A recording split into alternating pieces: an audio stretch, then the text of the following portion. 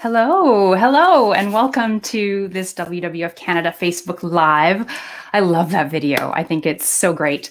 My name is Megan Leslie, and I am the President and CEO of WWF Canada, and I'm really thrilled that you're joining us for this discussion today about the status of wildlife throughout this great country, and that you're interested in hearing about the solutions for safeguarding wildlife and their habitat. You saw some pretty stark numbers in that video, but I hope you also saw the teaser that we do have a unique opportunity here in Canada, and I can't wait to explore it with you today. We're going to be talking about WWF's latest Living Planet Report Canada, and we're going to share with you some of our findings in this report. And listen carefully, because there will be a test. But actually, there won't be a test, but there will be a quiz. But it's an all-in-good fun quiz, and no one's going to check your answers. It's just a chance to challenge yourself. There will also be a Q&A session at the end. So if you'd like to ask a question, just type your question into the comments section, and we'll try to get to it. All right, let's get started. So earlier this month, as I said, WWF Canada launched the Living Planet Report Canada 2020. And we found that Canada's at-risk wildlife are facing troubling declines. So joining us today to talk about this is one of the authors of this report, James Snider, WWF's Vice President of Science, Knowledge, and Innovation. James, welcome to this Facebook Live. Hey, Megan, great to chat with you today. Well, I'm glad. Why don't you start by introducing yourself and tell us a little bit about what you do at WWF Canada? Sure. So James Snider, I'm the VP of our Science, Knowledge, and Innovation team, and I've been working with WWF Canada now for coming up on 14 years. I'm a conservation biologist by training, and so I've been fortunate to been working with WWF in terms of advancing the protection, restoration, and stewardship of at-risk species and wildlife in Canada. What I'm happy to say is, our Science, Knowledge, and Innovation team has been working to develop the Living Planet Report now for a couple of years, and it's a key piece for us in terms of understanding the status and trends of wildlife populations in Canada. And so this isn't the first Living Planet report. This is, I think, the third edition? Yeah, this is the third edition. The first report was done back in 2007, and then we did a 10-year update back in 2017. But the 2020 report really begins to dive in and introduce some important understanding of globally at-risk wildlife populations in Canada and our at-risk species here nationally in terms of how they're faring. And why are we doing these reports? Why are they important?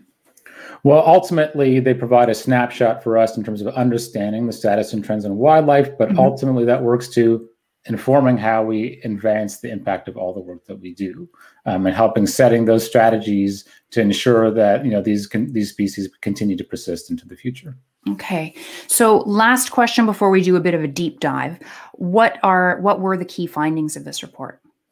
Well, for me, the biggest finding was that of species of global conservation concern. Those are globally at risk of extinction, listed by the IUCN on their red list, have in fact declined here in Canada, their populations by as much as 42% on average from 1970 to 2016. So that's a major one in terms of species of global conservation concern. The other is understanding that our at-risk species now face 5 threats on average. And for me, those really begin to set the stage of, what does it mean for conservation now here in Canada in the 21st century?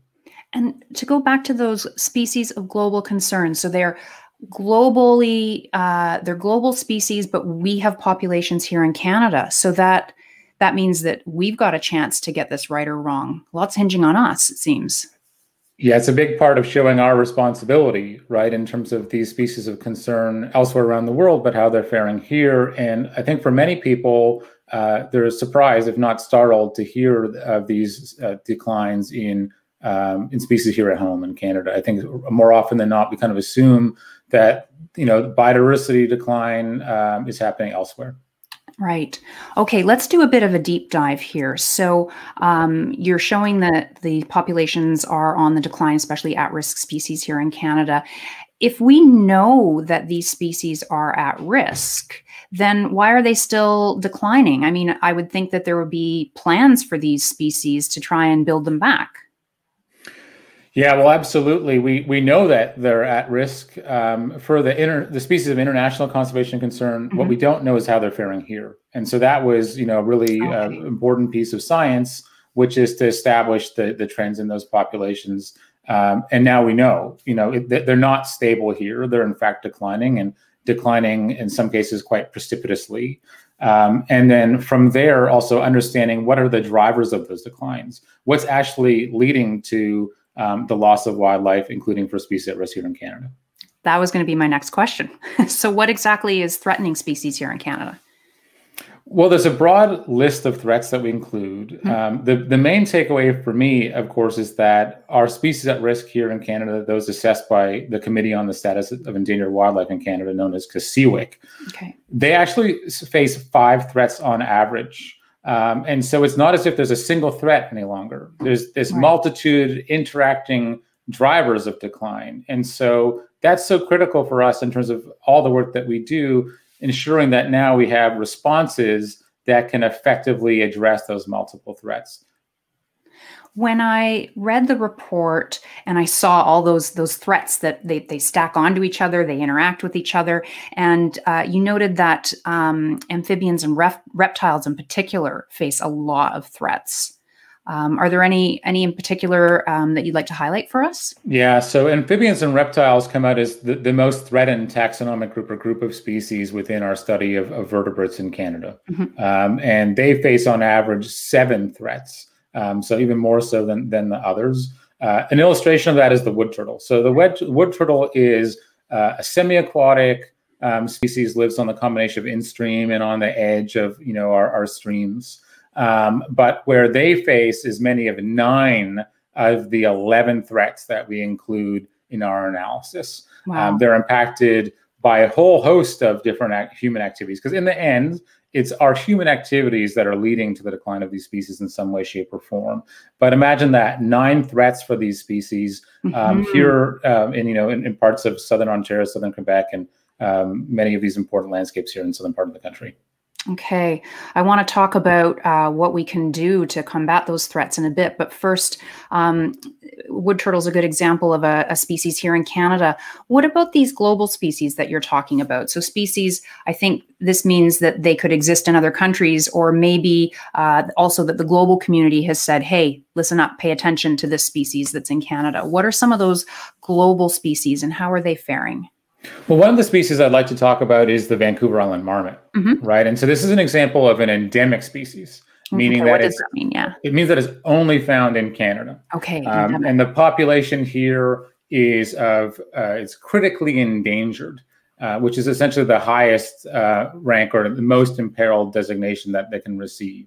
And so we have this global responsibility, because it's only found in Canada, to be ensuring that this population continues into the future. It lives on Vancouver Island, and it's as you can see here in the video, is a pretty remarkable species, but heavily threatened by a number of human activities. Right now, I think there are about 200 individuals of the Vancouver Island marmot remaining in Canada, but in the world, this is the only population of it. I love these little guys. I know you're not supposed to be like, oh, these animals are so cute, but I love the Vancouver Island marmot. I think it's one of the cutest species that we have going. When I think about other animals that I just even love to look at, I know that puffins have a particular story, and they're also of global concern. Well, the Atlantic puffin is actually on the cover of the A Living Planet report in 2020. And in many ways, it's an example of a species of global conservation concern that's doing well. Okay. And so that's a really important story to tell, which is that it is possible for us to be ensuring that these species continue into the future. In this case, the Atlantic puffin has been brought back from low numbers through the changes in our fisheries activities. We no longer use what are called these gill nets in the Atlantic salmon fishery, and that has led to a reduction in the take or bycatch of puffin. And so we have a growing population of puffin here in Canada, which shows that we can take an important role in stewarding these species of global conservation concern. A success story. Thank you. You and I were chatting one day about the other side of the coin, quite literally on this issue. Maybe if you want to share with folks what we meant by the other side of the coin. Yeah, well, as you say, the Atlantic puffin and caribou, I think, show two sides of the coin of species of global conservation interest. And in Canada, we have a number of populations and herds of caribou, but the reason is that they're actually on the back of the coin. The caribou's on the flip side of the quarter. And so it's an iconic species. Many of us, of course, recognize the caribou found really from coast to coast to coast. And different types of caribou, whether it being boreal or woodland caribou, mountain caribou, and of course our migratory tundra caribou. Just this past week, we've heard of populations of mountain caribou in Jasper National Park have been declared extirpated, and that's within a national park, meaning they've gone locally extinct. Okay. Further, migratory tundra caribou, which you're seeing in front of you now, or barren ground caribou, some of those populations have declined by more than 95% in recent decades. 95%. 95, 98%, some of those herds. And so herds that are numbered in the tens of thousands now reduced to hundreds. Okay, so I said at the beginning that there are some pretty stark numbers here, but I also said that we're going to talk about solutions. So James, is there a solution? Absolutely, there are solutions. And for me, the report kind of brings forward the important urgency of the need for action. And this sort of coming decade as being this pivotal moment in terms of advancing the protection and restoration of biodiversity in Canada. And we know ultimately that biodiversity and climate change go hand in hand. And so the two central solutions that we bring forward within the Living Planet report relate to what I would call nature-based climate solutions, which is how we can protect and restore habitat for wildlife and for climate change. And also the critical role of Indigenous leadership as the mechanism or pathway to do so in a just and equitable way. So using nature to fight climate change. Amazing. You got it. Amazing. Putting nature to work, some would say. Yeah, I like that, putting nature to work.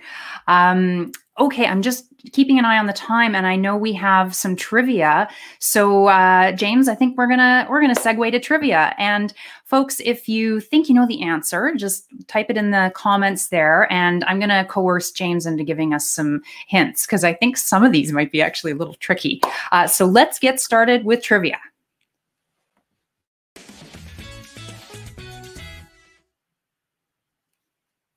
So type in the comments with your responses, and we'll start with our first question.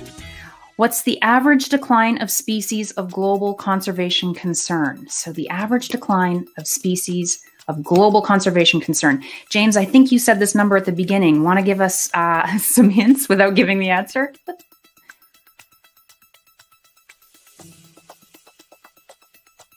Oh. James, I think, might be muted. That's the way it goes in live Facebook interaction. Yes, species of global conservation concern in Canada. This is one of the key findings of the Living Planet Report 2020. Okay, and it was a big number. I remember that. It was a big number. Startling, I think, for many of us to see a decline of this size in these species. Let's see. Answer, 42%. That was a bit of a tough one, throwing out numbers. Jacqueline had a guess of 50. She was close. So yeah, okay. Next question coming up. Now that we're all unmuted and ready, 57. Kathy guessed 57%. Very close. You guys were listening. Which of these species is endemic to Canada? Endemic. Okay, James, first remind us what endemic means. You gave us. So these are species that are only found in Canada. And so we have a global responsibility, some would say, in terms of ensuring that they continue into the future. Okay. And so endemic only here. I'm gonna say probably not polar bear, because I know that polar bear are circumpolar. Is that what you said? That's right. Circumpolar, found through many parts of the Arctic, across the Arctic system, Canada, Russia, and other places. I see also what looks like a collared pika, maybe. And I think those are the caribou that we discussed earlier as well. There. Everyone's saying B. Catherine and Sama and Heather and Kathy. Well done. Oh my gosh, everybody's. Vanda. Everybody's logging in with B. Everybody knew it was the Vancouver Island marmot. Well done. You said there were 200 of these guys left? Yeah, I think the current population as of 2019 was about 200 individuals. Wow. Okay, next question. What's on the cover of the Living Planet Report Canada? Who is our cover model? And this was a good news story, I think, in many ways. Right. In terms of a species here in Canada of global conservation concern, but that has been doing well in response to our efforts essentially to bring it back. That is a great hint. Some people have nicknames for these little guys. I know on the East Coast, some people call them flying potatoes. They're not exactly aerodynamic. Let's see. Heather has guessed puffin. Kathy has guessed puffin. Naomi, puffin. Geez, everybody. Yeah, puffin. Good job, Savannah. Atlantic puffin. So even getting in what kind of puffin. So glad to hear a good news story about these little guys. All right. Next question in 3, 2, 1. What can help fight climate change and reverse biodiversity loss?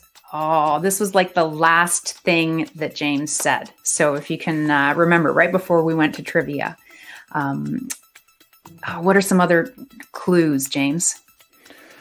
Let's see. Ultimately, habitat for wildlife, but also can help us fight climate change, and with a huge benefit also to us, the human species, by investing in this. What is it? Okay. Byrne says beavers with a smile. You know what? Beavers could have a role in this. Gabrielle is saying nature, putting it to work. Kathy's saying nature, put to work. People right. Remembered what you said. Oh, and Gabrielle pointed out Indigenous-led conservation as well, which I think is also something you talked about in this. And absolutely right. Excellent. So was that all of our questions? I think so. Okay, great. So I'm looking at the Q&A, and we do have a couple of questions here. Let me just scroll. So James, someone asked the question, why isn't habitat loss its own threat category? Because so you were talking about all these threats to wildlife, and it didn't say habitat particularly, like as spelled out as habitat. So why isn't it its own threat? Yeah, that's right. Habitat loss and conversion was connected to each one of the 11 threats, and okay. Sort of inextricably linked to each of them. We know that habitat loss is the principal driver of biodiversity loss in Canada and around the world, and so deeply connected to all of the 11 threats in the report. So it's almost like the 11 are habitat loss in some way. Aspects of habitat loss and land use change, yeah. Okay. So we have another question here about some examples of Canadian species that are doing well. And certainly you talked about the puffin. I'm hopeful that there are other examples out there. Sure. There's a number of stories, I think, of conservation success. And that was a big part of the report as well, and to show that conservation can have a real impact, and whether it's trumpeter swans, there's great examples of when we take dedicated effort that across society to make these changes, that it is in fact possible, in some cases, to bring them back right from the brink of extinction.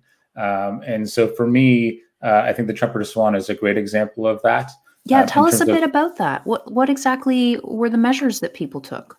Well, there's a broad suite of activities, that were taken really to bring this back from the brink of extinction. And so more often than not, we've seen examples of captive breeding and habitat protection. But for me, this really is a great example of systemic change in terms of how we're able to bring back a species from the brink of extinction. Excellent. So that's a good example, along with some of the actions that were taken at the bigger, broader level. I've lost who it was, but someone put in the questions, what can I do to help? I think this is the million-dollar question. I personally think that, we each have a really critical role in reversing these trends and stopping and reversing wildlife loss in Canada. And, there's this important aspect of restoration and broad-scale habitat restoration. Many of the species at risk that we see in Canada happen in the southern part of the country, which are in more human-dominated landscapes. And it's in those places that we as individuals, as community members, as families, that we can be engaged to actually be building back those habitats. In some cases, it's as small as your condo balcony or your backyard garden, to be building back habitat that matters for biodiversity. And so we can be doing that right across the country from coast to coast to coast to bring back these important ecosystems. Yeah, the church down the street from me actually has a pollinator garden. And I guess I didn't always think, you think, oh, it's a garden, but that's habitat. That's stitching together these small parcels of habitat, including in our human and dominated landscapes, I think absolutely provides a great pathway for us in terms of building nature back. Awesome. Well, I think you're right. There is a role for all of us to play, and it could be as small as your balcony, or it could be getting involved with your neighborhood community center or with your municipality. There are all kinds of ways to do restoration and tackle these issues. James, I really want to thank you for joining us and sharing with us a little bit about the Living Planet Report Canada for 2020. This is all the time we have left for this Facebook Live. And thanks also, James, for sharing with us what we can do to reverse that decline. And I also want to thank all of you for tuning in, for having fun with our pop quiz. Oh my gosh, a lot of correct answers there. Well done. And thanks for asking such great questions. We really enjoyed this. Please do tune in next week. We're back next week to learn more about species at risk.